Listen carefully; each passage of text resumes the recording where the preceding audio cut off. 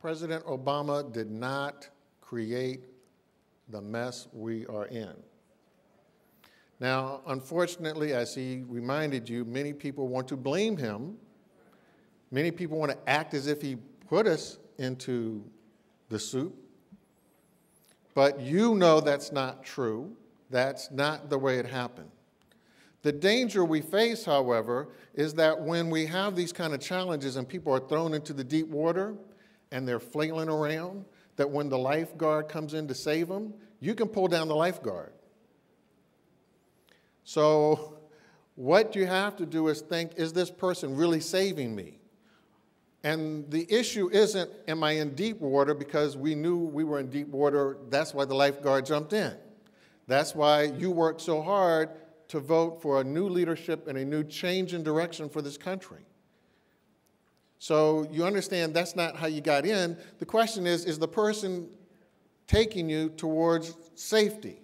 Are you moving towards the shore? If you're moving towards the shore, if you're going to fight them, you're not going to get to the shore. You're going to stay in the deep water.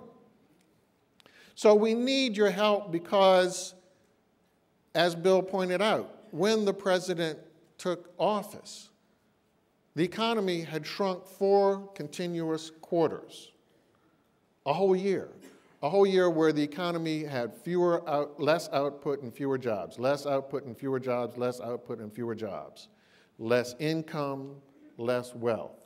1 straight year. Now, Bill talked about Franklin Roosevelt. Economists were so convinced in the 1930s that there could not be such a thing as unemployment on a massive scale, that we didn't have theories to talk about it, and therefore we had no reason to measure it. So you will hear people talk about the Great Depression, and they will try and give you numbers for it, but the reality is that economists didn't measure the Great Depression. As a result of the Great Depression, there are some economists who got convinced that, yes, in fact, you can't have unemployment, you better measure it. That there is such a thing as a gross domestic product, you need to have a measure for it.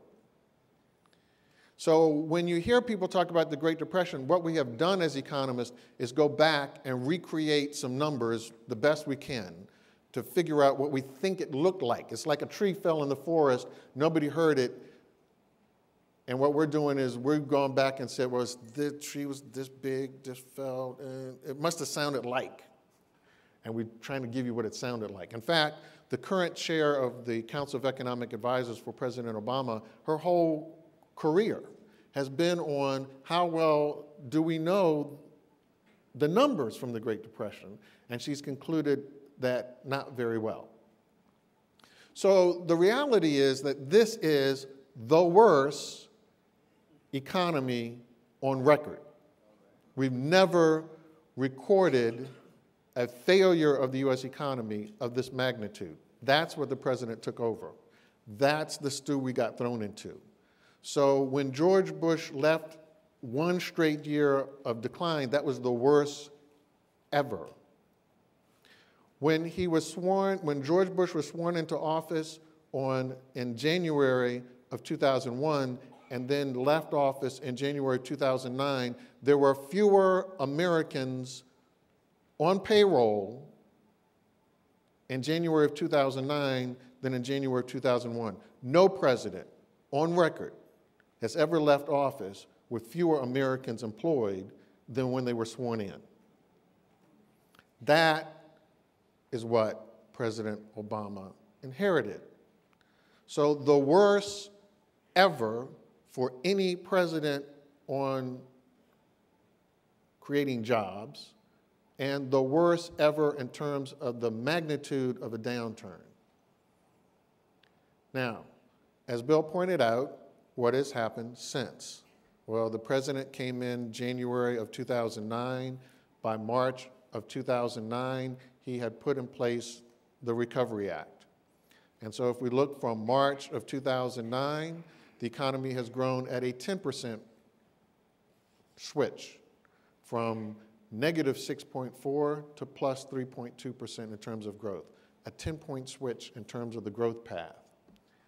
When the president came into office in January and February, as we were putting the Recovery Act into place, we were losing 600,000 and 700,000 jobs a month. And last month, we were able to announce that we gained over 230 jobs on the plus side. So are we where we're supposed to be? No. We are not safe yet. We're still in the deep water, but we're moving to the shoreline. And so when you judge the president, and they ask you, why don't I have a job now? You didn't have a job 2 years ago. The president understands this is not the right unemployment number. But he also understands we have to move towards the solution. If you go down into the valley, you're still going to be in the valley as you get your way out. So we haven't made our way out, but we're moving our way out. I don't want to go through all of our program from the Recovery Act because I want to engage you about where we're still going, because we're not there yet. And as we get there, what is the there that we're trying to get to? And it's not that everything was okay before. We don't really want to go back to the last 8 years when we generated no jobs. That's not the there we're trying to get to. We really don't want to go back to where the wages of American workers were not moving with the productivity of American workers. That's not where we want to go back to. So I want to engage you on laying the foundation of where we need to go and where we're trying to go. My immediate boss is Secretary Hilda Solis. She sends you her greetings. And the where we want to go is that we want to create good jobs for everyone. And she means everyone. What's a good job? A good job is a job that is going to get us back to a middle class in America. A good job is a job that lets you have a future for your children, security in your retirement, access to a decent pension, decent health care. That's a good job. A good job is a safe job. You should be able to come home at night from going to work. And unfortunately, we have lived through some very big tragedies.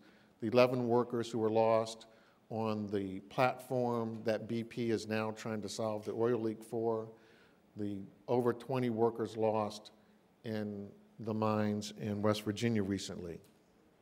So I want to engage you on some of the steps that you can take to help us, and then I'm going to sit down.